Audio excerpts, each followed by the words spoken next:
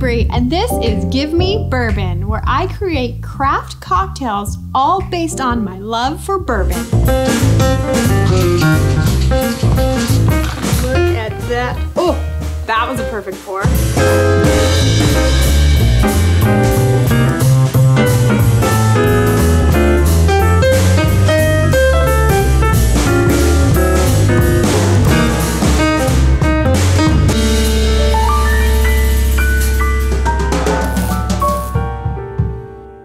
I'm going to show you how I make a cocktail called No Bedside Manners. It's my take on a famous cocktail called Between the Sheets.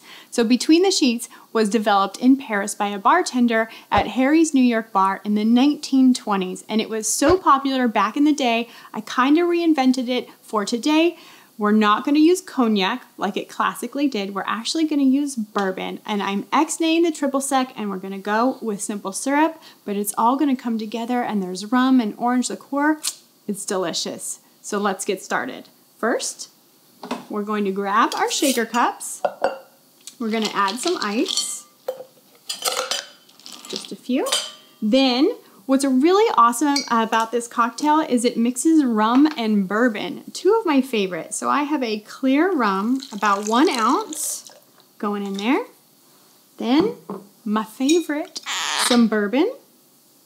For this cocktail, I am using Ragged Branch's whiskey bourbon. Then we're going to add an orange liqueur, just about 3/4 of an ounce. A little lemon for a little acidity.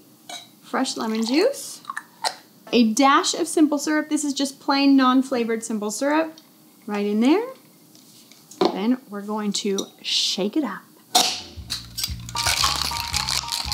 Do I look like I'm at a bar in the 1920s? Anyways, now I'm going to take it. It's nice and chilled and frothed. We're going to pour it. I'm going to capture the ice into a coupe, just like this. And because we have to make it look really pretty, we're going to add just a slice of lemon for garnish. Normally we would twist it, make it pretty.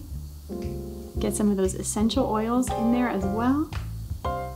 And voila, my cocktail called No Bedside Manners.